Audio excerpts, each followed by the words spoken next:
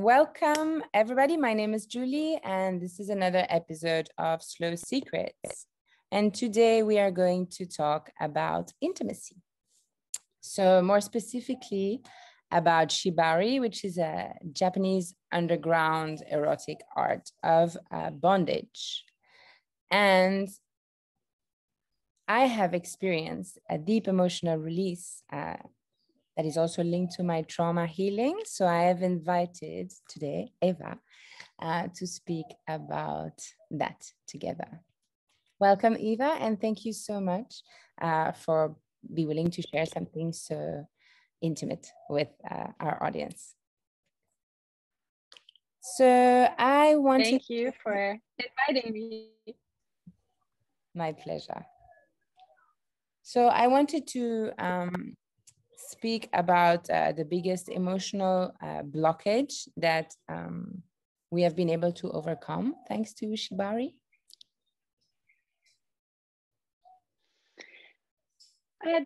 It's a very personal thing for everybody. I think not everybody goes into Shibari thinking about overcoming trauma, and that's how it was for me. I just kind of fell into this Shibari community, and then I realized, wow, there's stuff happening to me on the inside when I put myself in this position.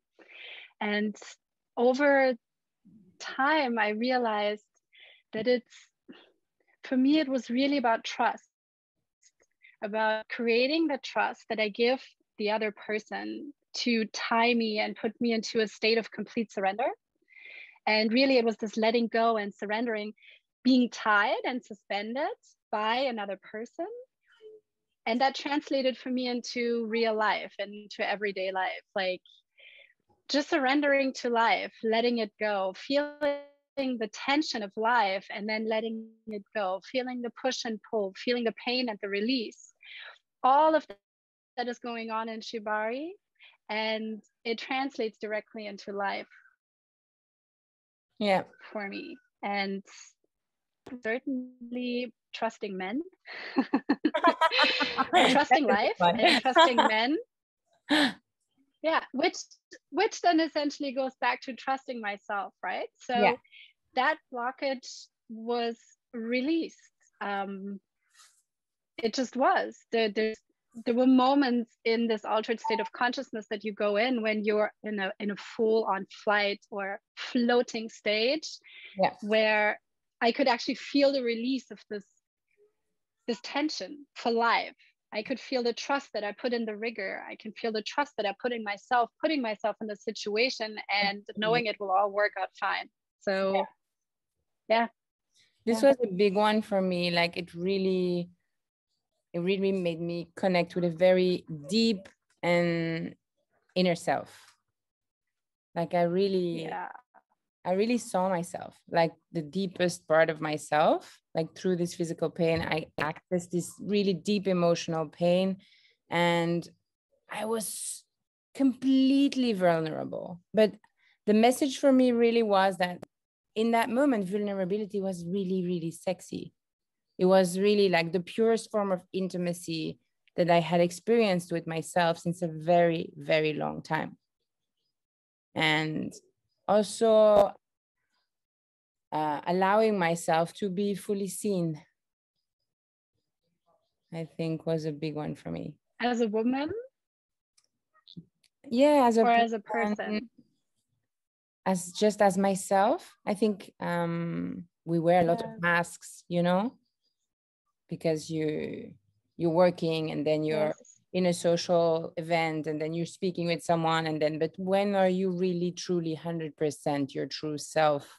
Yeah, of course we aspire to always be our true self, but when are we really, you know? And especially with someone that you've just met, you know, because I don't know this person just yet. I'm not gonna like fully, and he just completely saw me, like all of me, like he was communicating through the ropes or something. It was really a revelation for me. He looked at me and he said, wow, when I was talking to you on the table and the person I have on the mat are very different, you are actually very sensitive and you hide it, which I understand because it must have been painful in some moments. I didn't even speak more than 10 minutes with him, and he saw all of that just by the movement and the whole situation. Because there is, I think, a form of communication through the ropes somehow. Yeah. Oh, it is. Of course. I mean, a good rigger pays attention to every move that the bunny makes, depending on where and how he puts the rope around the body, right? Yeah. At least that's my experience being tied. You can really tell if a rigger is sensitive to your movements and to your comfort. It's like, it is like communication. And I feel like Shibari is so much about communication beforehand, during the session, even though you might not be able to talk sometimes, but it's about communicating your comfort or your discomfort, most likely your discomfort. Yeah. And at the same time, the rigger, when you have some discomfort or the rope is somewhere, to really be very precise, like, where is it uncomfortable and what do I need you to do right now to put me back into a comfortable position? And he has to leave his plan for a second and attend to your need again, and then switch back and forth. It's quite it's very intricate communication that is happening in Shibari. It's fascinating. Yeah. I was wondering, like, with the boundaries, like, are you meant to be pushing these boundaries? Because I feel like sometimes I really push my boundaries and it hurts. But then if I wait just a little longer, it's like my body, like eases into the pain, and then I get through the pain and it's like this door open. I'm fine, like it doesn't hurt anymore. And somehow he sees it and then he adapts to it. Yeah. Well, it's like it's almost like a partnership, like, really. But is it also I feel like you go into a marriage for the time being. It's like a marriage. You get married for that session. You have to give each other full attention. You have to talk about what are the boundaries. You go into the session, you communicate, and then you go out of the session with tender love and care. It's like a short-term marriage of some sort. Yes. I'm such an active. Yes. I mean, I think what you said about the boundaries, your personal boundaries, and easing into the discomfort is a really big thing, right? And this is what's going on inside of yourself. And that's what happens when you're tied as a bunny. You have the chance to feel inside, like, what is going on? What's going on in my body? What's going on in my mind? Does this hurt? Does this not hurt? Do I say something? Do I not say something? And then you kind of ease into the discomfort, and then it's not so uncomfortable anymore. And it really teaches you about endurance also. Yes. But also, okay, now this really hurts. Now I really need to communicate it because my foot's about to just fall off. And then to actually communicate it, hopefully before it gets to that extreme discomfort. Yes. To give the rigger also some time to adapt. It's huge. It's about knowing your own boundaries and then also communicating your boundaries to the rigger. Still have your boundaries pushed most of the time. Yeah. And somehow that all comes together and it's a pleasant experience for both. It's quite fascinating. It's amazing. I mean, when I push those boundaries and then eventually I land back on that mat, it's like, I don't know, I'm standing,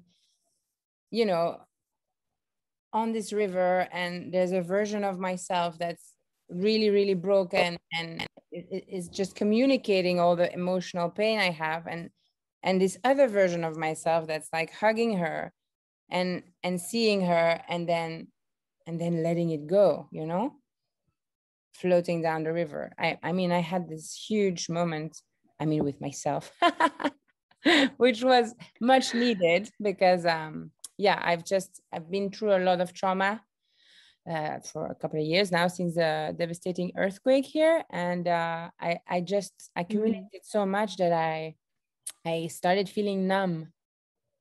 So especially to pain. So I've just started kind of locking out the pain completely.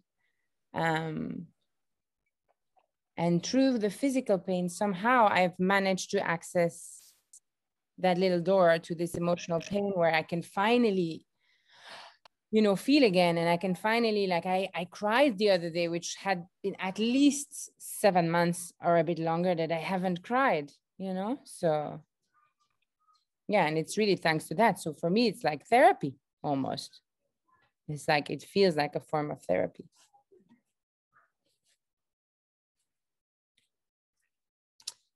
So how can pain feel so sensual? And how can bondage feel so freeing? It does. You know what I mean? It's I think there's different layers also to this, and what you were saying earlier about that release, when the session has finished, you have all this dopamine coming into your body, right? I mean, you're getting a hormonal cocktail that is quite intense. You have the cortisol for fear, and then you have dopamine and serotonin. I mean, it all comes with the push and pull dynamic, right? You don't know what's going to happen to you. You don't know what the rigger is going to do to you. And then he's doing something that might hurt or give you discomfort. And then he's easing it again. So it's like a constant hormonal cocktail. And it's quite tense.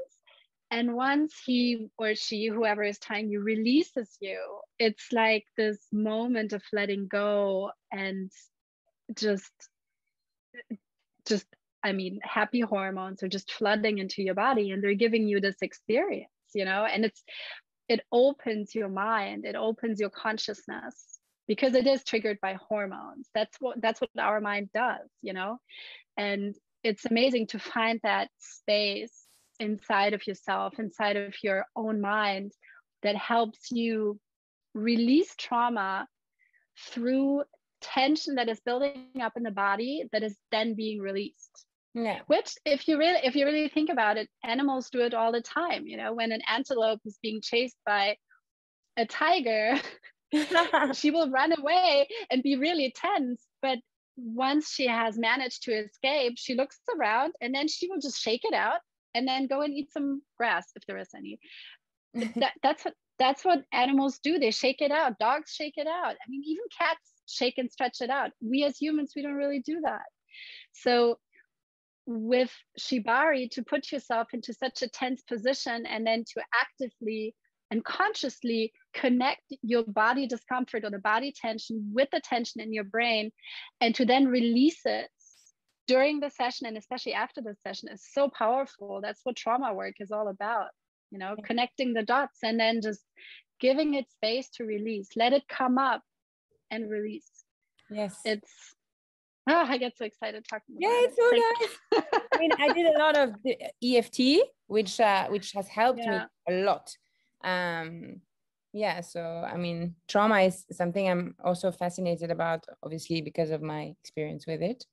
And so I'm really happy we're talking about this together. So happy we met. I do this with I teach trauma-informed yoga, and I combine it also with meditation. It's the same thing, you sit with the pain, you evaluate the pain, and you don't push it away. You have to face it, you have to feel it, and then you do exercises that's where you're combining this pain, and it's so powerful. The concept seems logical, and I really feel like we need to spread the word on this. Absolutely. As therapists, to just, let people know it's mind over matter, really, is what it is. Absolutely. So simple and powerful. Yeah. Absolutely. I agree. So like, I have a big question, obviously, in my mind, is how does the rigger actually feel? Because as a bunny, I can kind of evaluate what I feel, but maybe I don't know if you're the right person to ask this to, but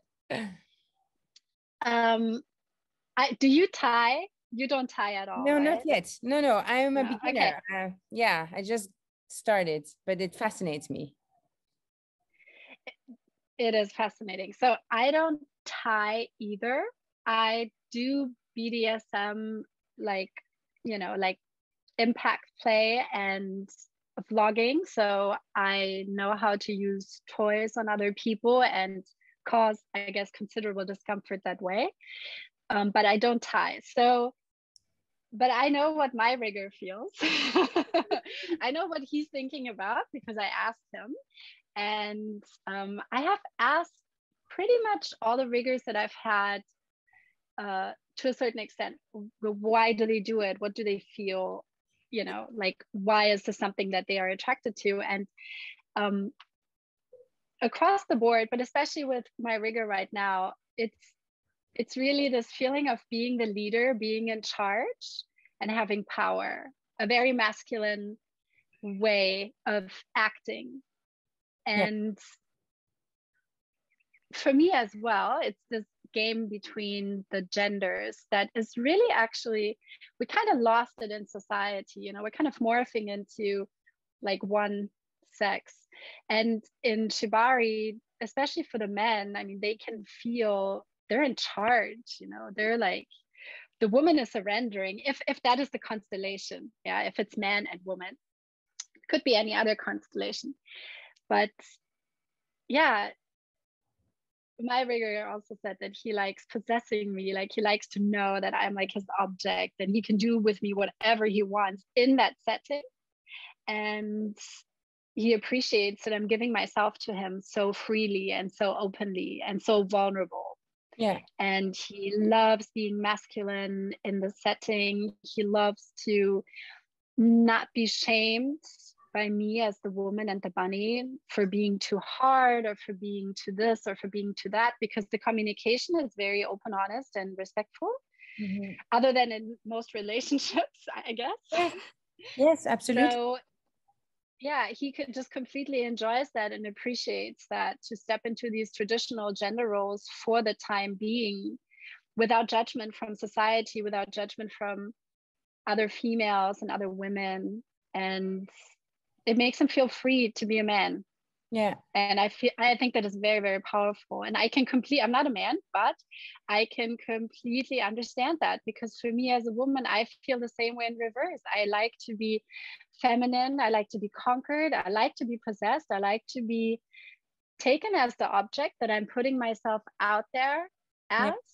And he's taking care of me, and he is, I mean, a good rigger really knows how to take care of you. He makes you the center of his universe, and then he's gentle and adapts to your femininity, but then he will be masculine and do something that is pushing boundaries, and then he will go back and forth and back and forth. I'm like, oh my God, I wish it was like that in real life. I wish we could have kind of relationships in real life where a man can be himself as a man and a woman can be herself as a woman. Yeah. So I agree with him. When I asked my rigger, he said, I just feel free to be a man. And I'm like, I feel free to be a woman. I'm like, enough said, it's wonderful. So what do you think? What do riggers think when they tie a bunny? For me, I'm a control freak. Yeah. So it's really interesting. It's really, really interesting. So for me, the fact that I'm completely surrendering and giving up control feels extremely freeing somehow. Yes. Like, it's this complete surrender, and I let it all go, and it makes me feel so good. And I trust him. He makes me feel safe. And I mean, I don't think anyone has ever touched me that sensually in my entire life. And on the other hand, I don't think I've ever been spanked that hard in my entire life. I think to me, that's kind of my side of the story. And he told me one day in one of our conversations, he said, I am not a sadist, so I don't experience pleasure in inflicting pain to anyone, but I am in it for the emotional part, which which made me feel very safe when he said that to me. And then during the whole session, I really felt that. I really felt that, okay, the spanking and then the flogging was quite interesting, but also, I mean, this whole story with the ropes, it's so poetic, and pushing and pulling the boundaries, and then the erotic touch to it. But then the part where you like come down on the mat and you feel one rope at a time, I really felt like he was taking some of my emotions with it, Yeah, he absolutely. All on me. And then he like cuddled me. I don't know, like, honestly, like, I'm such an aftercare junkie, like. But apparently I also like pain. But that was one of the best aftercare of my life. I was like, can I just like introduce you to all my male friends? Because you need to do like a general workshop for the whole male population, We should do that. We should totally do that. It's totally what I want to do. Like, there is an understanding also of the female body that I have never experienced before. Like, I'm absolutely communicated, but yeah, I think it blew my mind. Yeah. So what about the rigor? One, more, is faithfulness even a question? I mean, how does that work? For me personally, I actually like to stick with one rigor. Preferably. For me, Shibari is the perfect mirror to how I feel in everyday life as well. I prefer to stay with one rigor. Having said that, nothing wrong with being tied by somebody else every once in a while. Just to be reminded how good you have it with your number one rigor, maybe. I think you can build deeper trust if you have chemistry with your rigor, and it doesn't have to be a romantic relationship, but I feel like for me that gives me an extra kick. Like, if I have some kind of romantic chemistry with my rigor, it makes it even more playful and more interesting. And then tying with somebody who at the same time is really just a friend or a new rigor that just kind of wants to, try me as a bunny, it's also satisfying. But I really like to be faithful to my number one rigor and give him all the freedom that he wants.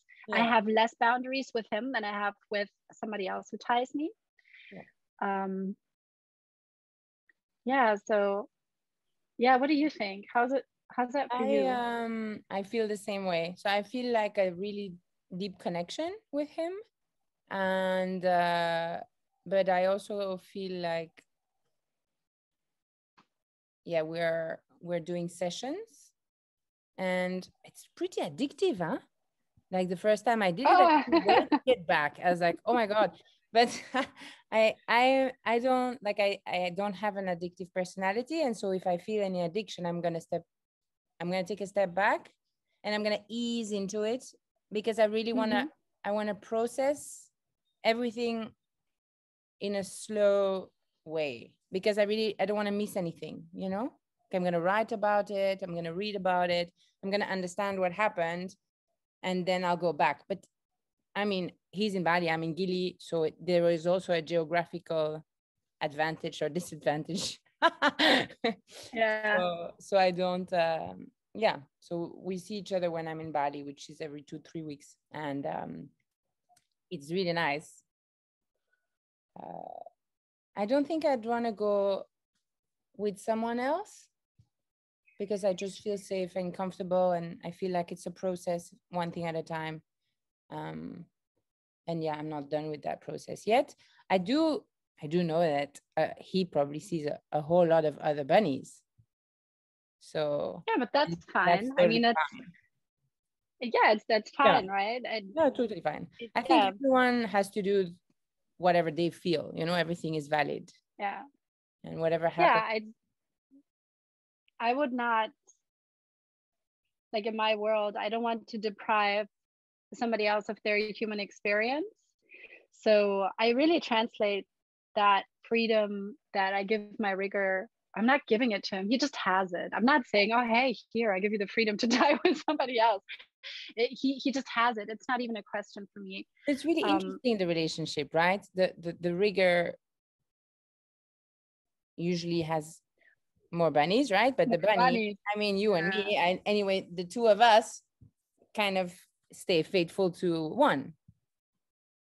It's interesting. Yeah, and do you see the mirror to the traditional male-female role? I mean, the men normally go out and they have several women, which again for me is totally fine. Like, here, have your freedom, you know, go tie, go have fun. I know you need to, I don't know, spread your glory. I don't need that most of the time. Like, I'm just like, it's okay, I can just be yours. And I'm finding that interesting in interpersonal relationships, beautiful, especially in romantic relationships, as much as in Shibari. Like, it puts an extra quality. I think a rigger or a man actually kind of appreciates having that kind of freedom without having the woman do the same. I think so. Again, you also have that freedom, but you choose not. I choose not to have it. Yeah, I choose. You know, not it's yeah, beautiful. Of course. Yeah, I'm free to do whatever I want. I just don't. And yeah, exactly. Funny, I had a conversation just the other day, like, oh, why don't you just go out and date other guys? And I'm like, because I don't want to. I don't want to bother with it. It's too time consuming. You know, if I want to have sex, or I want Shibari, or I want, you know, something else, I know exactly where to go. Yeah. And as that person fulfills my needs for the time being, I don't need to do anything else. Like, oh, but then the whole conversation went a little bit into, oh, but then is it not okay for me to do the same? I'm like, no, this has nothing to do with you. This is my choice. Yeah, everything is about communication. You know, yeah, so go out and do your thing. Yeah, whatever you want to do. And also, I mean, things can change. You communicate, and there you go. You know, then you reevaluate, and maybe you move into a different way. Just like a Shibari session or a flight plan, you know. You communicate it, and maybe it doesn't go the way it's supposed to go because the toe doesn't go into the nose, or and then you have to reevaluate, like, okay, this isn't working, now we need to change it up. And yeah, so now that I think about it, really this was one of these emotional blockages that also got released, like the interconnectivity. I really experienced interconnectivity through Shibari. Like, this is like life, and it's all connected. Everything we do, everything that we have as tools in the universe to live our human experience, it's all the same principle. It's all, I mean, it's such a, oh, we're all connected. I mean, that's such a cliche to say, but we are, and it is. Everything is a mirror of everything and everybody. So yeah, that was a revelation. I think, yeah, when I stepped into this whole world, I truly accepted myself, you know. I was like, okay, I want to do this, and I feel like this is my path. And since I'm doing these sessions, I feel like the masks are just dropping, you know. I'm truly just being myself. Yeah, it's like the conditioning falls away. It's like you go into these sessions, you never know what happens, and then you're faced with whatever comes up, and you release it, and you broke through another barrier of finding your truth or your authentic self, right? And life changes when you start on that path. it's incredible. I mean, if you would have told me that this is what Shibari bondage does for some people, I would have been like, yeah, maybe you need psychotherapy or something. Now I'm like, don't do psychotherapy, go to Shibari. Yes, you can only put your finger on it once you've tried it, right? I mean, somebody would have told me this before, would have been like, what? But now I've tried it and I'm like, what? It's like, everybody should do this at least once in their life, you know? Why didn't they tell us this before? Sometimes I show my photos to people. I have my Shibari Instagram account, which some of my more conservative friends kind of started looking and they're like, oh my God, what are you doing? I'm like, it's amazing, you should try it. And they're like, well, that looks painful. And I'm like, yes, it is. It's great. You should try it. It's painful. Well, great. I think to close, maybe you could give just 3 action points to the people or some advice if anyone would want to try Shibari. Well, get in touch with your local Shibari community and just give it a try. Just do it, and don't put limitations on yourself. Don't have any expectations. Go into it with an open mind and just see what happens. You don't have to go back, and to see what happens. Let the magic of Shibari unfold. And if it's not for you, then it wasn't for you. Then nothing happened, right? Except for you trying something new. Absolutely. So, yeah. Absolutely. And if the audience would like to connect with you, where can they find you? Right now, the best way to contact me is on my Instagram. It's that_healing_heart. And yeah, all my information is on there, what I do and where I am. And yeah, I'm always happy to connect with people. So give me a shout. Thank you so much for sharing your magic with us, because we love unique angles and we love people who do things differently and refuse to follow the pack. And I think these things have to be talked about. So it's a safe space to share our experiences. Yeah, let's put it out there. Yeah. Let's get more people on the boat, on the Shibari boat. Okay, well, I wish you a beautiful day. Thank you for listening. Thank you, Julie. Lots of love from the island. Lots of love from the other island. Bye. Bye. Slow secrets.